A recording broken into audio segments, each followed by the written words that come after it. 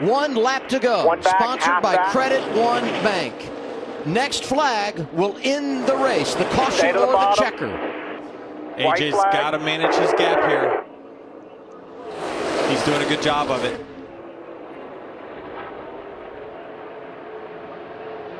Yeah, he's got to get to the top. The top's going to have the biggest energy here. 21's going to come with a huge shove.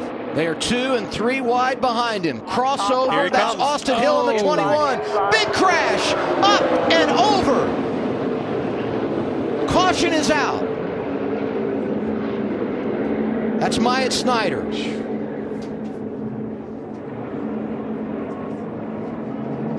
Looks like he's moving around, winning that down. That's a good sign. I believe Austin Hill's got this. And the leader, Austin Hill. But keep this in mind. We freeze the field when the caution comes out on the final lap. So NASCAR will have to review to determine who was leading when the caution came out. And we'll do everything we can, all the video we have available, to make sure who was leading. Was it the 21 or 16? And it's great to see Myatt Snider climbing from that race car. Again, these race cars are so safe. You just gotta give it to NASCAR once again for the safety provisions they just enforce consistently on these race cars. It's nice to see him walk away. We saw it coming. That top lane was going to have a huge run. We knew the 21 was going to get a big run. The top lane typically on the final lap gets that big push, and I think he is the winner. First career victory. First start in his rookie season. It's Austin Hill who gets it done at Daytona, and here's what happened behind him.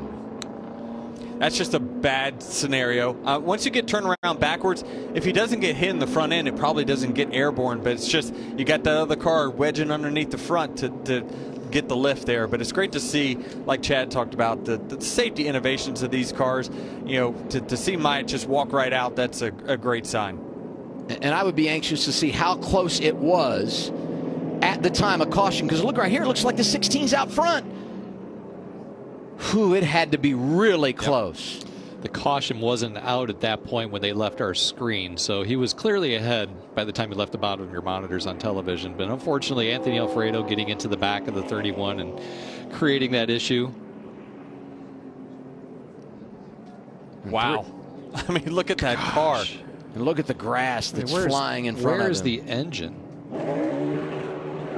Oh, wow. The engine's gone. I mean, this kind of like a Michael Waltrip wreck that we saw at Bristol, where it's just, or the Jeffrey Bodine, right? Kyle Larson front straightaway here at Daytona years ago.